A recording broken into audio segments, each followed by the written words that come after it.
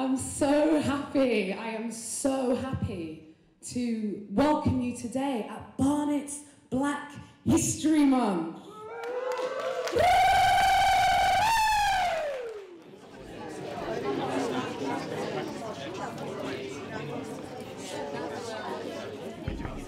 Today is about celebrating Black History Month. It's the first time in Barnet that we've formally been able to do that, and that has been very much driven by actually the new administration coming into post, because there was a proposal, a motion presented to full council by Councillor Linda Lusingu, asking that Barnet Council actually adopt celebrations of Black History Month formally as part of the Council's programme of activities. What we've done is we've got a mixture of local stalls provided by community organisations, faith organisations, local enterprises and businesses, and upstairs we've got a whole celebration of events. We've got presentations from local dignitaries, MPs and the Assembly member, as well as the Mayor of Barnet. You know, to be honest, it's a really emotional day for us, because Black History Month is something we've always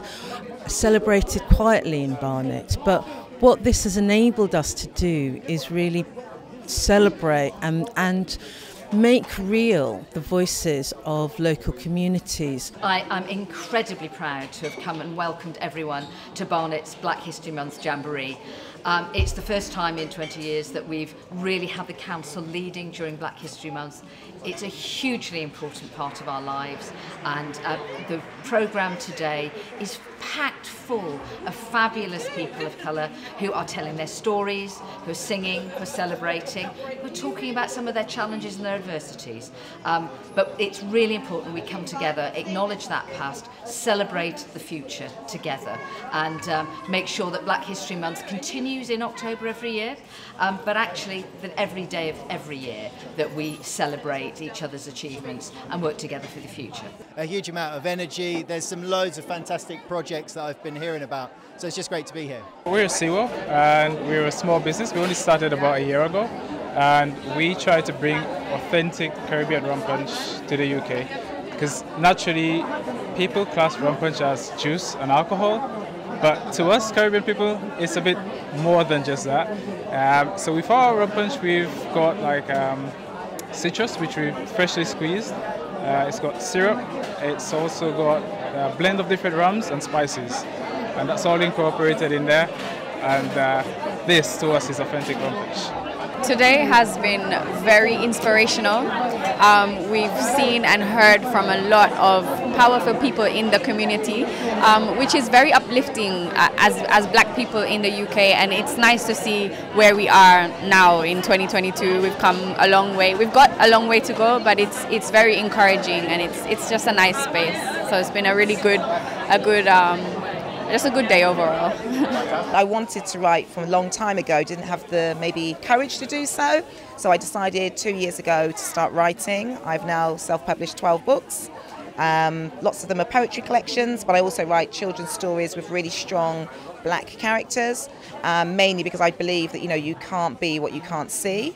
And also in order just to make sure that books, most children should always be a hero in their own story. And I find with lots of books they don't usually show that kind of side for everyone to feel inclusive in reading, which sometimes can actually stop children from reading. I've met so many really wonderful people. I've actually met somebody who might be my new illustrator, networking, connections, but it's just really nice to see that everybody's united together to celebrate Black History Month.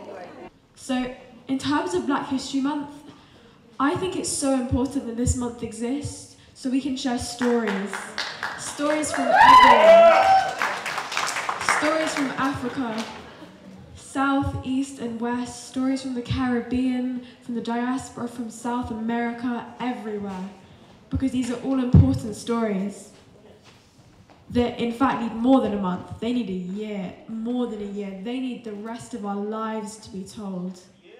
I'm a freelance book illustrator and portrait artist. I also do photography, although you won't find my photography here at the moment, because I will be exhibiting it at my next exhibition, which will be in Fairway Hall. This is an activity notebook that I designed and illustrated. It's got like summaries of each of the queens. It's got a word search, crossword, quiz, some colouring ins, and of course it's a notebook, so you can make notes in it. It's practical in that way. The business is established in 2015. This is promoting purely environment-friendly products, and which is helpful to the land well-being and environment sustainability, and providing employment for a rural community. And you can see these products. It can be handmade, and it can be reusable and biodegradable. Now this is expanding and providing this business. It's also a variety of other products which has come from these are made out of palmyra leaf, palm leaf, a natural product from Sri Lanka and South Asia, also Africa. And these are the traditional products which used in old time. These are very healthy products. And then you can see this is made out of coconut shell. And other than that, we have a palm jaggery, which is substitute for sugar. I'm gonna let it shine, Johnny. This little light of mine. I'm gonna let it shine.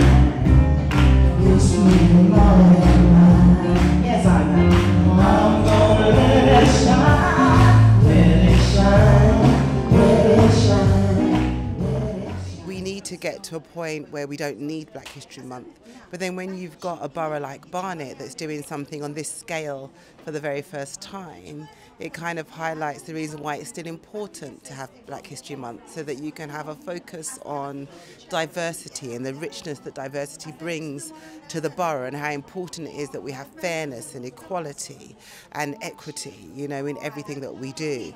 And it's wonderful that, you know, Barnet has now passed a motion, and that it's now going to be investment, and every year it will just get bigger and bigger. So I'm really pleased to be here for the first one. The higher you build your barriers, the taller I become. The farther you take my rights away, the faster I will run. You can deny me, you can choose to turn your face away, no matter, because there's something inside so strong.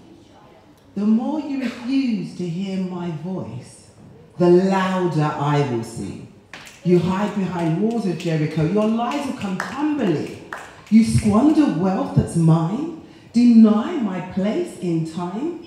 My light will shine so brightly it will blind you. You know, it's been a wonderful day and a enjoyable celebration. I think with Black History Month there's two parts of it. One is to celebrate, but one is also a learning experience. Ideally, as Dawn Butler said, you wouldn't have a Black History Month because Black history would be integral to the learning experience of all people in Britain.